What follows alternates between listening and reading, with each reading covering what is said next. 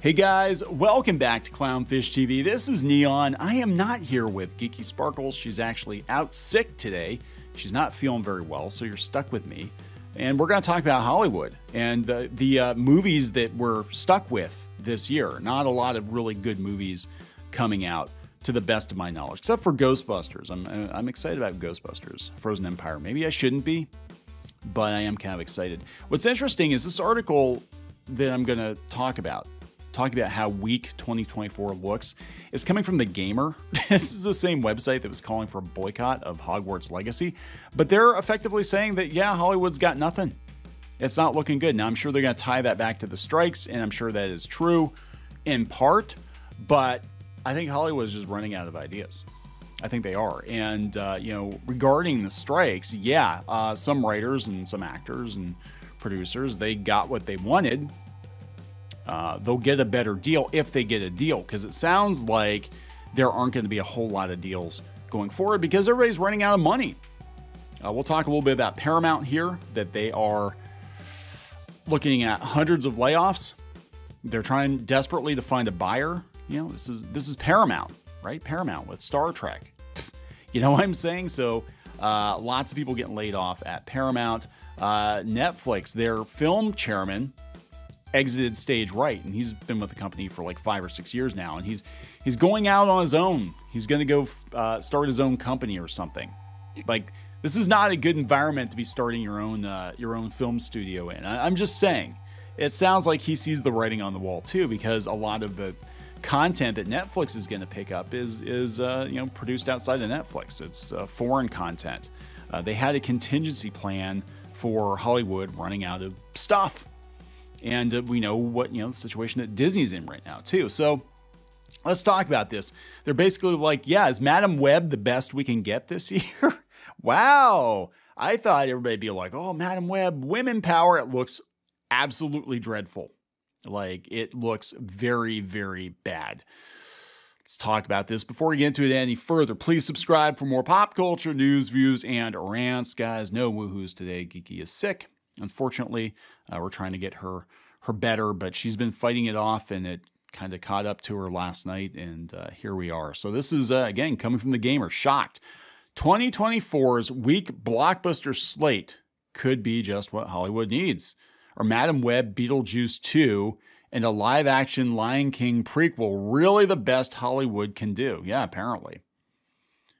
They said there could be some surprises. They're talking about Dune 2. They're talking about Deadpool 3. That's interesting. They said a few years ago, I would have expected Deadpool 3 to do as well as its predecessors, but 2023 called the viability of the superhero movie into question. More cape flicks flopped. The Flash, Aquaman 2, Ant-Man 3, Blue Beetle, and the Marvels then hit. And the only big hit live action was Guardians of the Galaxy. Given that Ryan Reynolds' Merc with a Mouth movie is the only MCU film slated for this year, there's a bit of a vacuum. Yeah, and it's also the first Deadpool movie under Disney. And I don't have a lot of hope for it. I really don't. I think it's going to be a disaster. I hope I'm wrong, but I think it's going to be nerfed. There are some other superhero movies on the schedule. They have Venom 3. I forgot about that. They said, given the lack of similar name recognition for its other villain-verse characters, I'm expecting Madam Web to perform like Morbius. Kraven the Hunter's presence in Insomniac's recent game raised the character's profile, but time will tell if it's enough to make the forthcoming film a hit. It will not be. Nobody cares about Kraven the Hunter without Spider-Man. Nobody cares about Morbius without Spider-Man. Nobody cares at all about Madam Web. Nobody gives a shit about Madam Web. And it looks terrible. And she's supposed to be like an old woman. What the hell's going on here? DC has one movie, Joker 2. The last Joker movie was a massive hit, and this one has Lady Gaga, but it's going to be a musical, I think. How's that going to go? I don't know how that's going to go. In 2023, multiple superhero movies that were sequels to billion-dollar grossers flamed out at the box office, with Aquaman The Lost Kingdom pulling in less than a third of the original's gross, and The Marvels failing to recoup its budget. Yeah, but The Marvels wasn't very good, and it was actually the least popular Avengers character, Captain Marvel. A lot of people don't like her. And it was a Disney Plus show. It was basically a big screen Disney Plus show. It wasn't a very good movie. Aquaman 2, nobody cares. The DCEU is dead. I would say in this regard, Joker probably has a fairly decent shot if it's good, because we're bringing Harley Quinn into it, and it's also an Elseworlds tale, I guess. It's not set in the main DCEU, kind of like The Batman. I think people will give this one a chance. Again, it being a musical makes me wonder, but who knows? Yeah, given that Joker 2 is a musical, and that sounds more than a little gonzo, it could just as easily follow that trajectory, putting off swaths of the wide audience that made the original hit. Yeah, are all the dude bros, are they going to go see the Joker musical? I've noticed they've been hiding. We've talked about this. A lot of studios are hiding the fact that they're putting out musicals. I didn't know Wonka was a musical. I mean, it makes sense given the original Gene Wilder movie. It makes sense that it would be a musical. But that and Mean Girls, I guess, people were walking out of the theater. My daughter was telling me people were walking out of the theater because they didn't know it was a musical. They just thought it was a remake or a sequel. So they've been hiding it. So are they going to hide the fact that this is a musical in the trailer? Or are they going to lean into it and be like, yeah, we got Lady Gaga. We have to use her. I don't know. Or do people want to see singing, dancing Joker and Harley Quinn? I don't know. So what's left? They're saying what's left? Twisters, which is a sequel to Twister. Why? Another Alien movie. I guess they have another Alien movie. The Furiosa prequel, which looks awful. Gladiator 2, completely unnecessary. Beetlejuice 2 is the only... I hope Beetlejuice 2 is good for my daughter's sake because she loves Beetlejuice, but I don't know. There's a run of prequels, A Quiet Place. Oh my God, Mufasa. Nobody wants that. Sequels, Despicable Me 4. It'll do fine. Despicable Me will do well. Inside Out 2. I don't know about that one. Bad Boys 4, maybe. Kingdom of the Planet of the Apes, maybe. Godzilla and Kong, The New Empire. It's going to be hard to top Godzilla -1, but okay, maybe. Ghostbusters Frozen Empire. Yeah, I want to see this one really bad. That being said, I don't know how it's going to do at the box office. I want to see Ghostbusters Frozen Empire really bad, especially since I heard that they're going to borrow from the real Ghostbusters, which I was a huge fan of as a kid, but I don't know if it's going to make money. Afterlife didn't do gangbusters, even though it was a really good movie. And then they got Sonic 3. I can't help but feel that Hollywood is kind of scraping the bottom of the barrel this year. No shit. Yeah, they're talking about how everything's pretty much in limbo at this point. So yeah, when I look ahead to 2024, I fully expect some of the biggest hits to be movies we aren't even thinking about right now. Some of those franchise films will do business, but the movies we're talking about at the end of the year may well be movies that no one even knows are on the schedule. That is true, and that's actually a good thing. How is that a bad thing? I don't think it's a bad thing at all. I think it's a good wake-up call for Hollywood that you can't just keep going back to the same well again and again and again. And you certainly can't go back to franchises that you've destroyed.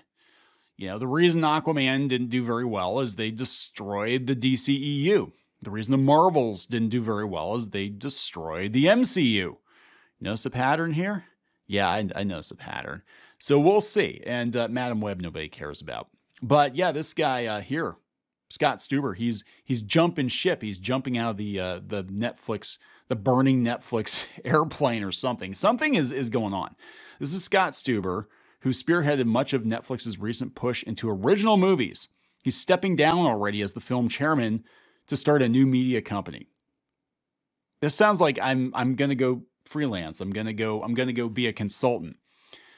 He's been in the role of chairman since the beginning of last year. 7 years ago, Reed and Ted offered me the amazing opportunity to join Netflix and create a new home for original movies.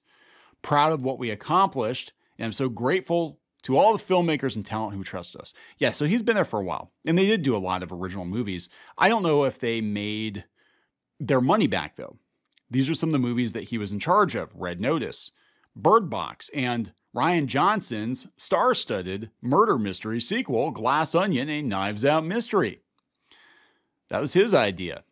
So it's kind of telling, I think, that the guy who's in charge of Netflix original movies is jumping from Netflix, because I think this means that they're not going to be spending the money on the original movies that they were spending.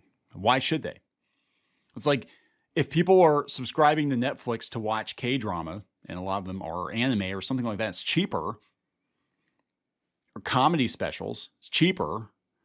Why spend $200, $300 million on a freaking movie for Netflix if it's not going to have any real net benefit? I mean, they had a Ryan Reynolds movie. We watched that one. It was actually pretty okay.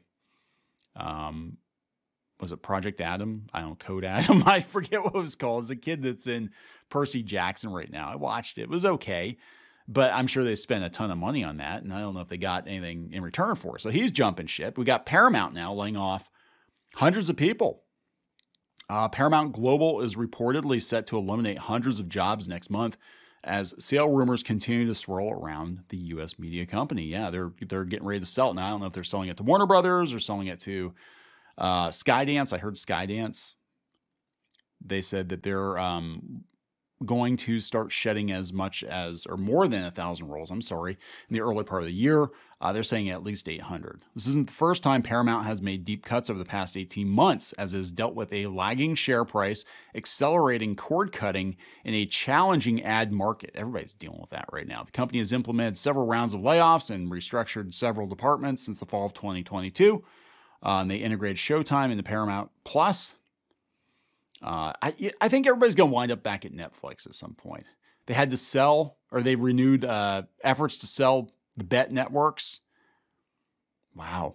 Reports of this latest wave of layoffs come as Paramount continues to be the subject of M&A interest from a raft of financial and strategic buyers. Apollo Global Management is the latest outfit to express interest. Who? With Bloomberg reporting on Friday, the U.S. private equity firm is considering making an offer for Paramount Company National Amusements. Yeah, Skydance is reportedly in early talks, and then they talked about maybe merging with Warner Brothers, but they're not even going to bother looking for ads, I guess. Paramount confirms it's not going to return to Upfront Week. That's where they basically go out and they say, hey, advertise on our platform. They're not even going to bother. They're going to do a high-impact, intimate, upfront gathering. That's interesting. It tells me things are not good, is what. At least that's my takeaway from this, is things are not good. They're in a state of flux right now. Having this guy jump ship from Netflix, not a good sign. And yeah, Hollywood's kind of screwed, aren't they? They're kind of screwed. Maybe if they hadn't destroyed their tentpole franchises, it could have got them through, this drought. But, they already have. So hopefully Ghostbusters is good. If Ghostbusters and Beetlejuice 2 are good, I'll be very happy. I'll be ecstatic if somehow Deadpool 3 is good. But again, this is Disney. I don't trust them to be good. And Joker 2, I really don't care. I like the first one okay, but I don't care. So tell me about it. What are you guys going to watch this year? Is there anything that looks good this year? Are you going to go see Madam Web? Are any of you going to go see Madam Web? I'm going to wrap it up. Please subscribe for more pop culture news, views, and rants, and we'll talk later.